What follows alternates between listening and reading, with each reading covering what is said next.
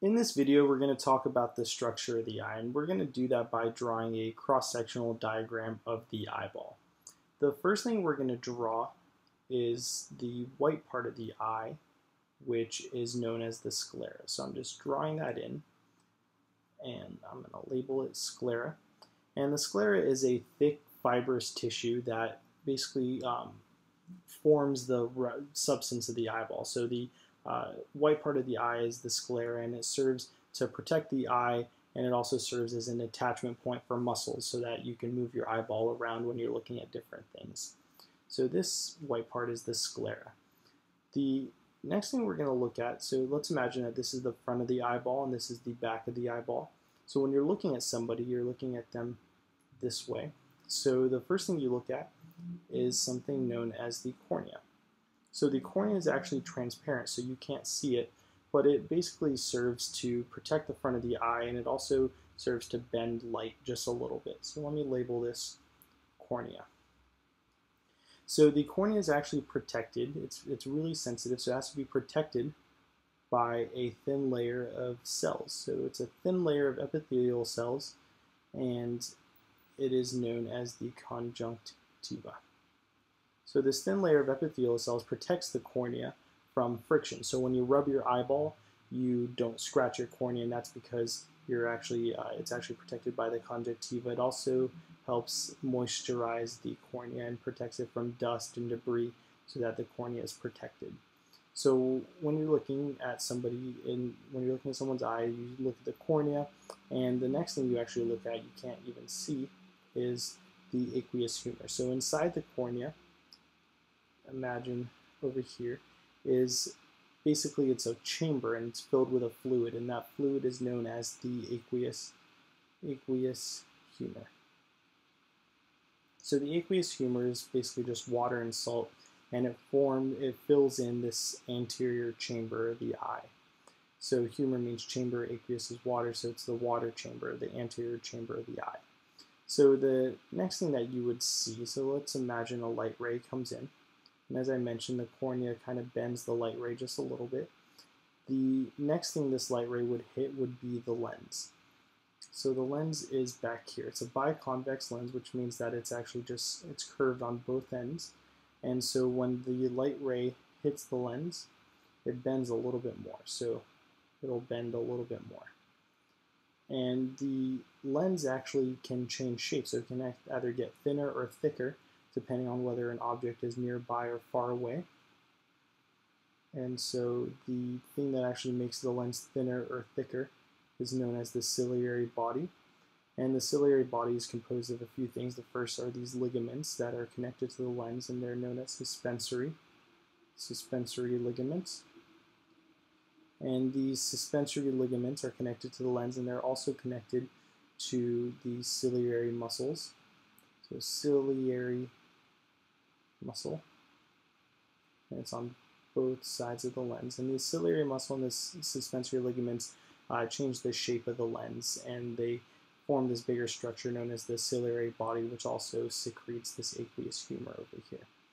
So the cornea bends the light, and the lens bends it a little bit further. And what's interesting is when you dive underwater, everything becomes really blurry, and the reason is when light is emitted. So let's just draw the sun over here, happy sun. So when the sun emits a light ray, it actually comes in, and it's passing through air normally. And when it hits the cornea, it gets bent a certain amount. But when you're underwater, the air is replaced by water, and so the light ray actually gets bent a slightly different amount. So let's say this is how much it would get bent if there was air outside, and this is how much it gets bent when there's water. And so that's why everything's a little bit blurry, because the light rays aren't converging where they should be. So when you wear goggles when you're underwater, so let's imagine that you're wearing goggles underwater, what the goggles serve to do is they add a little layer of air in front of the cornea so that when the light hits the cornea, it bends the correct amount instead of bending this abnormal amount, which it normally would if there's water right outside here.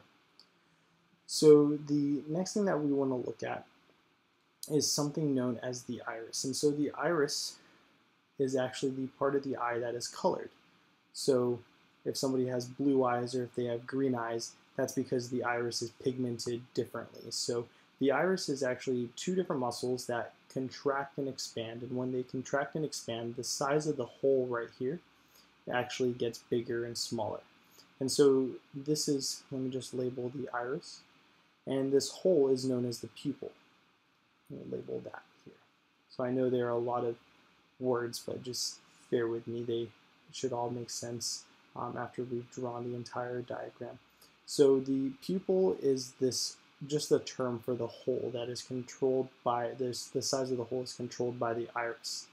And so if it's really dark outside, you want the hole to be really big. That's so that you can get the maximum amount of light rays entering the back of the eye. And when it's really bright outside, you want the iris to contract so that the pupil constricts and there's less light entering the eye, so that you can actually focus in on what you're looking at. So the light ray hits the lens and it gets bent, and now it's passing through something known as the vitreous humor. So the vitreous humor kind of makes up this posterior chamber of the eye. So this is from here to here was the anterior chamber, and from here to the back of the eye is the posterior chamber of the eye. And the posterior chamber is composed of the vitreous humor. So humor means chamber, and vitreous is a jelly-like substance within the posterior chamber. So it's composed of water and some salt and some protein, and the main protein is albumin in this part of the eye. And so the vitreous humor helps suspend the lens in place, and it also provides some structure for the eye so that the eye doesn't just collapse in on itself. So it's also transparent, so the light is able to just flow right through it. So once the light ray comes towards the back of the eye, it'll hit a structure known as the retina. And so the retina kind of coats the entire back of the eyeball. And so the retina is composed of a bunch of different cells known as photoreceptors that actually take this light ray and convert it into a neural impulse that the brain can understand. And so the retina is tinted red. It's a reddish in color, and that's why when you take a photo of someone at night and the flash goes off, and what happens is the flash goes off and the light ray enters the back of the eye and actually bounces off of the retina and gets picked up by the camera. So it causes something known as the red eye effect. And some cameras actually have something that reduces the red eye, a red eye reduction feature. And so what happens there is you have two flashes that go off. The first flash simply serves to constrict the iris so that the pupil actually gets smaller. And then the second flash goes off. And when the second flash goes off to actually take the photo, the pupil is a lot smaller, so there's less light actually getting reflected off of the retina, so it reduces the red eye effect. So the retina sends fibers through the back of the eye so that the fibers can actually go to the brain. And these fibers form something known as the optic nerve. So this is the optic nerve, and let me just label this retina. So the retina sends fibers through the optic nerve, which goes to the brain, and then you're able to make sense of what you're looking at.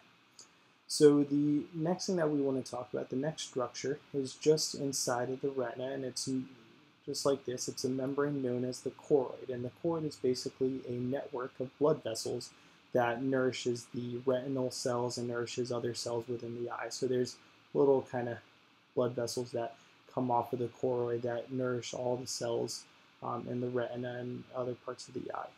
And so the choroid is also pigmented black. So that's why when you look at somebody's eye, if you look through the pupil, it's actually really dark. It's black, and that's because you're looking at the choroid, which is actually pigmented black. And in other species like cats, they don't have pigment, so the choroid's actually shiny. And what that serves to do is it gives them better night vision. So you can imagine a light ray coming in kind of off to the side over here. And in humans, if this light ray wasn't absorbed by the retina, it would be absorbed by the choroid, because choroid is black and black absorbs light. But in cats, it's shiny, so the light ray would actually reflect off the choroid and hit the retina again and be absorbed by the retina. So it gets two chances to absorb the light ray, and it actually enhances night vision in other animals like cats, for example. So the choroid is this network of blood vessels, and it's pigmented black. And I just wanted to point out one more feature of the retina. There's a little dimple over here, and this dimple is filled with cones. And these cones actually allow you to see in really rich detail, a rich amount of detail when you're looking at something, and it's known as the fovea. And the fovea is actually in the very center of a broader region known as the macula. So the macula is just a anatomical name for a particular region of the eye, and in the very center of the macula is the fovea, which is rich in cones and lets you see in really high levels of detail. So these are all the structures of the eye.